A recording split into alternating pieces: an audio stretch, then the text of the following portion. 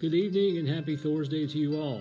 Robert, son of Irvin, here again to share with you stories from Neil Gaiman's Norse mythology. Tonight, we will learn of where the king of the gods, Odin, received his wisdom, where the mighty Thor, warrior of the gods, received Mjolnir, his magic hammer, and other gods and goddesses received wondrous magical items from the dwarves. Mimir's head and Odin's eye. In Jotunheim, the home of the giants, is Mimir's well.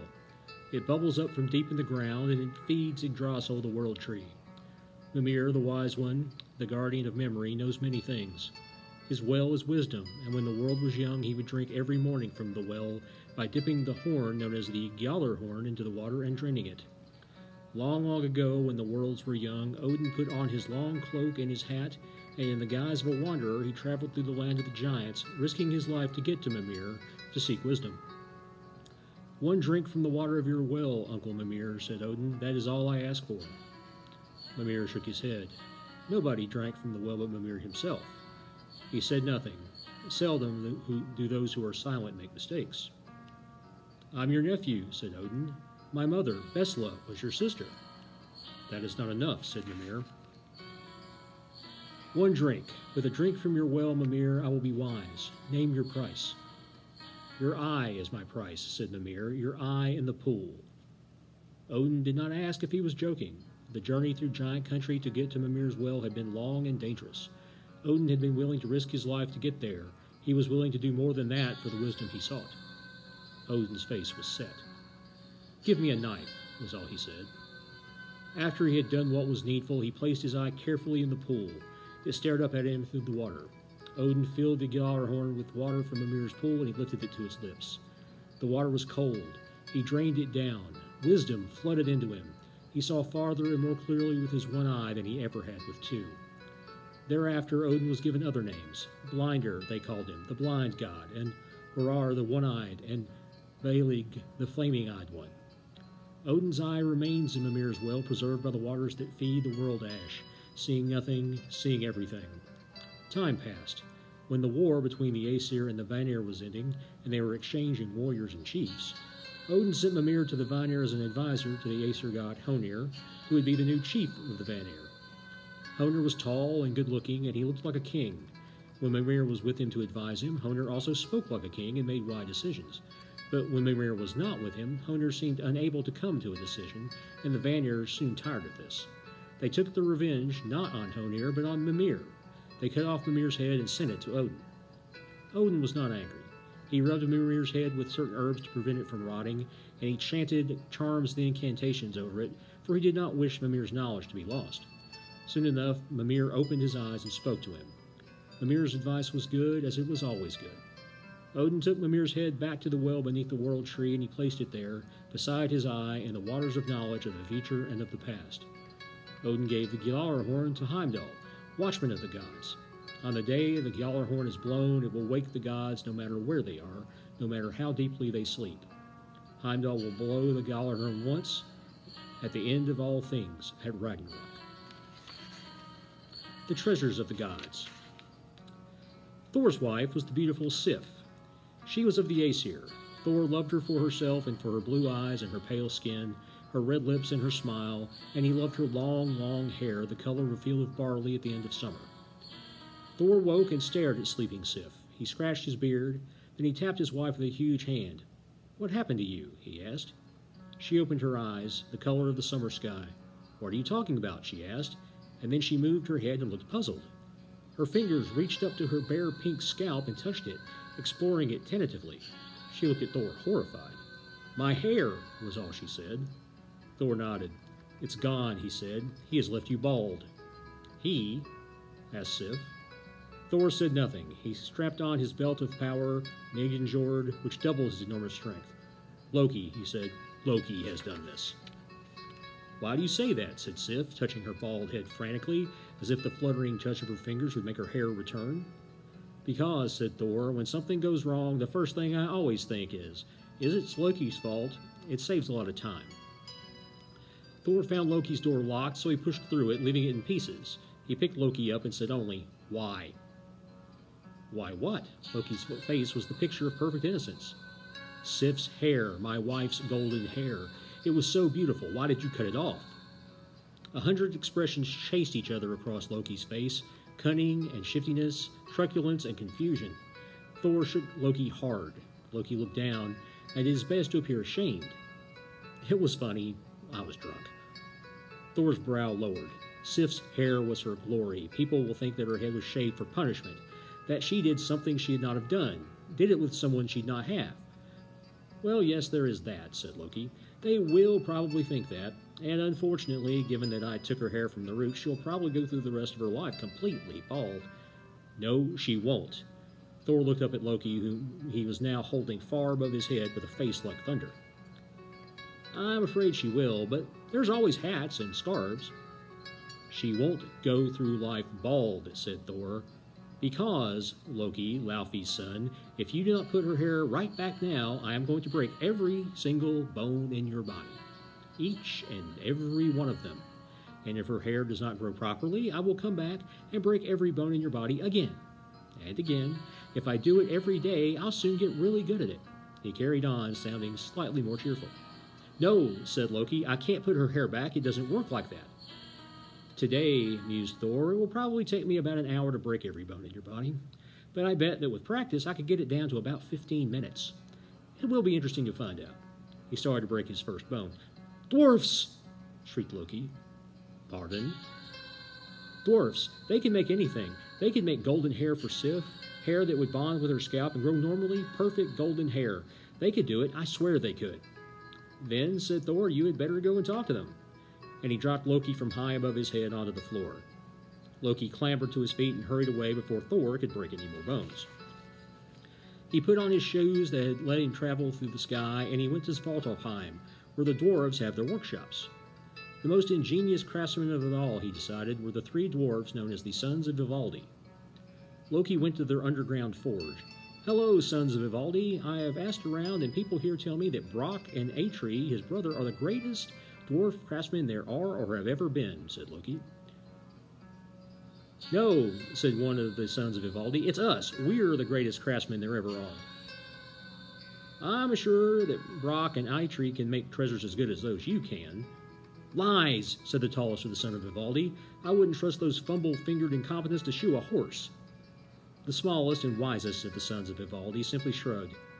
Whatever they make, we can do better. I hear that they've challenged you, said Loki. 3 treasures. The gods of the Aesir will judge who made the best treasure. Oh, and by the way, one of the treasures you make needs to be hair. Ever-growing perfect golden hair. We can do that, said one of the Sons of Vivaldi. Even Loki could barely tell them apart. Loki went across the mountain to see the dwarf called Brock at the workshop he shared with his brother Atri. Vivaldi's sons are making 3 treasures as gifts for the gods of Asgard, said Loki. The gods are going to judge the treasures. Vivaldi's sons want me to tell you that they are certain you and your brother can't make anything as good as they can. They called you fumble-fingered incompetents. Brock was no fool. That smells extremely fishy to me, Loki, he said. Are you sure this isn't your doing? Stirring up trouble between Atri and me and Vivaldi's boys seems like the sort of thing you do. Loki looked as guileless as he could, which was amazingly guileless. Nothing to do with me, he said innocently. I just thought you ought to know. And you have no personal stake in this? Asked Brock. None whatsoever. Brock nodded and looked up at Loki. Brock's brother Atri was the great craftsman, but Brock was the smarter of the 2 and the more determined. Well, then, we'll be happy to take on the Sons of Vivaldi in a test of skill to be judged by the gods, because I have no doubt that Atri can forge better and craftier things than Vivaldi's lot. But let's make this personal, Loki, huh? What do you have in mind? Asked Loki. Your head, said Brock. If we win this contest, we get your head, Loki. There's lots of things going on in that head of yours, and I have no doubt that Atri can make a wonderful device out of it. A thinking machine, perhaps, or an inkwell. Loki kept smiling, but he was scowling on the inside. The day had started out so well. Still, he simply had to ensure that Atri and Brock lost the contest. The gods would still get 6 wonderful things from the dwarves, and Sif would get her golden hair back.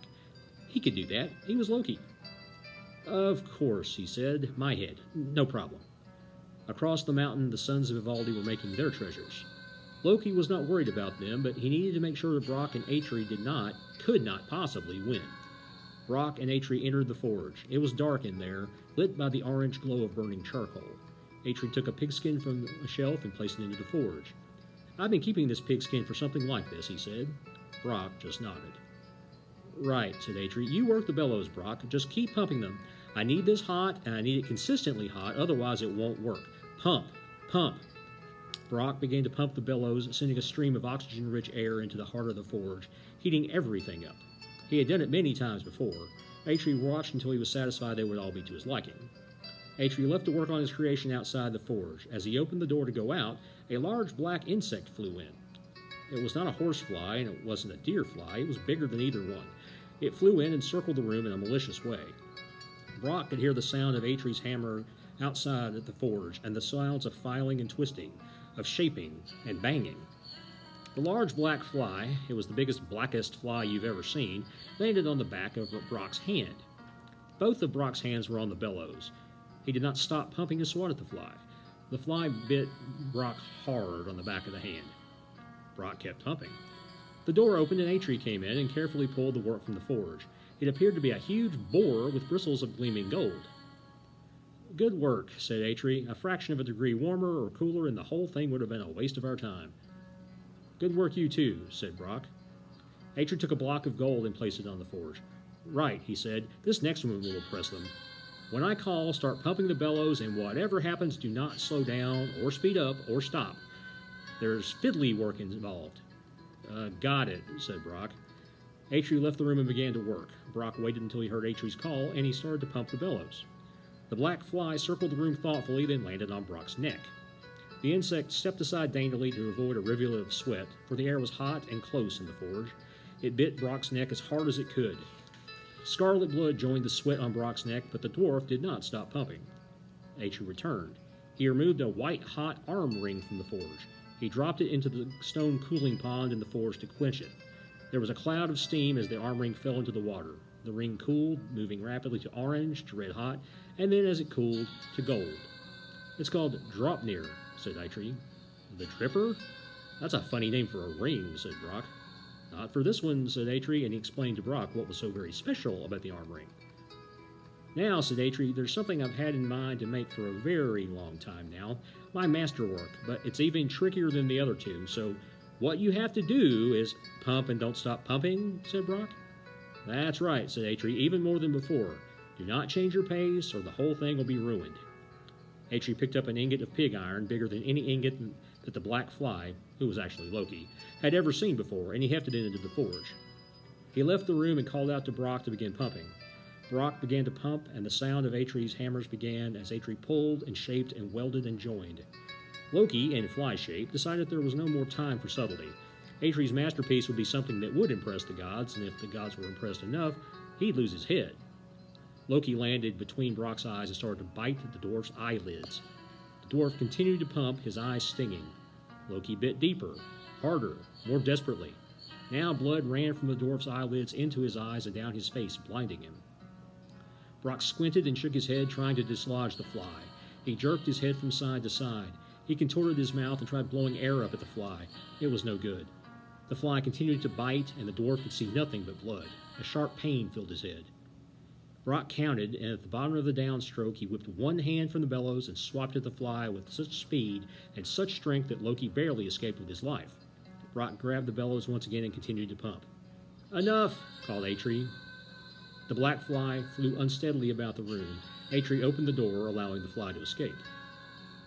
Atri looked at his brother with disappointment. Brock's face was a mess of blood and sweat. "I don't know what you were playing at that time," said Atri, "but you came close to ruining everything. The temperature was all over the place at the end. As it is, it's nowhere near as impressive as I'd hoped. We'll just have to see." Loki, in Loki shape, strolled in through the open door. "So, all ready for the contest?" he asked. "Brock can go to Asgard and present my gifts to the gods and cut off your head," said Atri. "I like it best here at my forge, making things." Brock stared at Loki through swollen eyelids. "I'm looking forward to cutting off your head," said Brock. It got personal. In Asgard, 3 gods sat on their thrones. One-eyed Odin, the All-Father, rare-bearded Thor of the Thunders, and handsome Frey of the Summer's Harvest. They would be the judges. Loki stood before them beside the 3 almost identical sons of Ivaldi. Brock, black-bearded and brooding, was there alone, standing to one side, the things he'd brought hidden beneath sheets. "So," said Odin, "what are we judging?" "Treasures," said Loki. "The sons of Ivaldi have made gifts for you, great Odin, and for Thor, and for Frey, and so have Eitri and Brock. It's up to you to decide which of the 6 things is the finest treasure. I myself will show you the gifts made by the sons of Ivaldi." He presented Odin with the spear called Gungnir. It was a beautiful spear, carved with intricate runes. "It will penetrate anything, and when you throw it, it will always find its mark," said Loki. Odin had but one eye after all, and sometimes his aim could be less than perfect. "And, just as important, an oath taken on this spear is unbreakable." Odin hefted the spear. "It's very fine," was all he said. "And here," said Loki proudly, "is a flowing head of golden hair, made of real gold. It will attach itself to the head of the person who needs it, and grow and behave in every way as if it were real hair. 100,000 strands of gold." "I'll test it," said Thor. "Sif, come here." Sif rose and came to the front, her head covered. She removed her headscarf. The gods gasped when they saw Sif's naked head, bald and pink, and then she carefully placed the dwarf's golden wig on her head and shook her hair. They watched as the base of the wig joined itself to her scalp, and then Sif stood in front of them, even more radiant and beautiful than before. "Impressive," said Thor. "Good job." Sif tossed her golden hair and walked out of the hall into the sunlight to show her new hair to her friends. The last of the sons of Ivaldi's remarkable gifts was small and folded like cloth. This cloth Loki placed in front of Frey. "What is it? It looks like a silk scarf," said Frey, unimpressed. "It does," said Loki, "but if you unfold it, you'll discover it's a ship called Skidbladnir. It will always have a fair wind wherever it goes, and although it's huge, the biggest ship you can imagine, it will fold up as you see, like a cloth, so you can put it in your pocket." Frey was impressed, and Loki was relieved. They were 3 really excellent gifts. Now it was Brock's turn. His eyelids were red and swollen, and there was a huge insect bite on the side of his neck. Loki thought Brock looked entirely too cocky, especially given the remarkable things Ivaldi's sons had made. Brock took the golden arm ring and placed it in front of Odin on his high throne. "This arm ring is called Draupnir," said Brock, "because every 9th night, 8 gold arm rings of equal beauty will drip from it. You can reward people with them or store them, and your wealth will increase." Odin examined the arm ring, then pushed it onto his arm, up high on his biceps. It gleamed there. "It is very fine," he said. Loki recalled that Odin had said the same thing about the spear. Brock walked over to Frey. He raised a cloth and revealed a huge boar with bristles made of gold. "This is a boar my brother made for you to pull your chariot," said Brock. "It will race across the sky and over the sea faster than the fastest horse. There will never be a night so dark that its golden bristles will not give light and let you see what you're doing. It will never tire, and it will never fail you. It is called Goldenbursti, the golden bristled one." Frey looked impressed. Still, thought Loki, the magical ship that folded up like a cloth was every bit as impressive as an unstoppable boar that shone in the dark. Loki's head was quite safe. And the last gift Brock had to present was the one that Loki knew he'd already managed to sabotage. From beneath the cloth, Brock produced a hammer and placed it in front of Thor. Thor looked at it and sniffed. "The handle's rather short," he said. Brock nodded. "Yes," he said, "that's my fault. I was working the bellows. But before you dismiss it, let me tell you about what makes this hammer unique. It's called Mjolnir, the lightning maker. First of all, it's unbreakable. Doesn't matter how hard you hit something with it, the hammer will always be undamaged." Thor looked interested. He had already broken a great many weapons over the years, normally by hitting things with them very hard. "If you throw the hammer, it will never miss what you throw it at." Thor looked even more interested. He had lost a number of otherwise excellent weapons by throwing them at things that irritated him and missing, and he'd watched too many weapons he'd thrown disappear into the distance, never to be seen again. No matter how hard or how far you throw it, it will always return to your hand. Thor was actually now smiling, and the thunder god didn't often smile.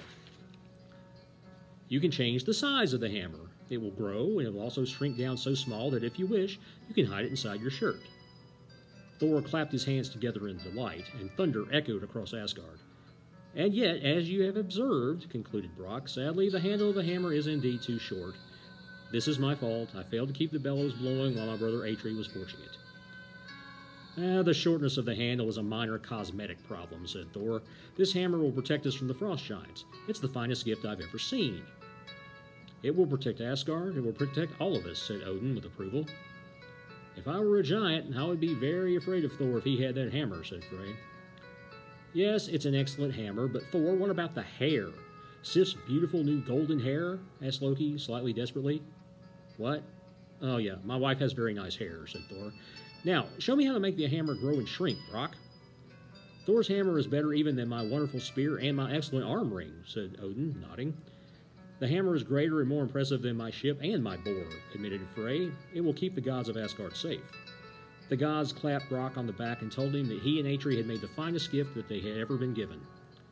Good to know, said Brock. He turned to Loki. So, said Brock, I get to cut off your head, Laufey's son, and take it back with me. Atri was so pleased. We can turn it into something useful. I will ransom my head, said Loki. I have treasures I can give you. Atri and I already have all the treasures we need, said Brock. We make treasure. No, Loki, I want your head. Loki thought for a moment, then said, Then you can have it, if you can catch me. And Loki leapt high into the air and ran off, far above their heads, and in moments he was gone. Brock looked at Thor. Can you catch him? Thor shrugged. I really shouldn't, he said, but then I would very much like to try with the hammer. In moments, Thor returned, holding Loki tightly. Loki was glaring with impotent fury. The dwarf Brock took out his knife. Come here, Loki, he said. I'm going to cut off your head. Of course, said Loki, you can, of course, cut off my head. But, and I appeal to mighty Odin here, if you cut off any of my neck, you are violating the terms of our agreement, which promised you my head and my head only. Odin inclined his head. Loki's right, he said. You have no right to cut his neck. Brock was irritated. I can't cut off his head without cutting his neck, he said. Loki looked pleased with himself. You see, he said, if people thought through the exactness of their words, they would not dare to take on Loki, the wisest, the cleverest, the trickiest, the most intelligent, the best looking. Brock whispered a suggestion to Odin. That would be fair, agreed Odin. Brock produced a strip of leather and a knife. He wrapped the leather around Loki's mouth. Brock tried to pierce the leather with the tip of the knife blade. It's not working, said Brock. My knife isn't cutting you. I might have wisely arranged for protection from knife blades, said Loki modestly, just in case the whole you can't get my neck ploy didn't work. I am afraid no knife blade can cut me. Brock grunted and produced an awl, a pointed spike used in leather work, and he jabbed it through the leather, punching holes through Loki's lips. Then he took a strong thread and sewed Loki's lips together with it. Brock walked away, leaving Loki with his mouth sewn up tight, unable to complain. For Loki, the pain of being unable to talk hurt even more than the pain of having his lips stitched into the leather. So now you know that is how the gods got their greatest treasures. It was Loki's fault. Even Thor's hammer was Loki's fault. That was the thing about Loki. You resented him even when you were at your most grateful, and you were grateful to him even when you hated him the most. Thank you, and next week we will return with more myths, and I hope to see you then. Good night.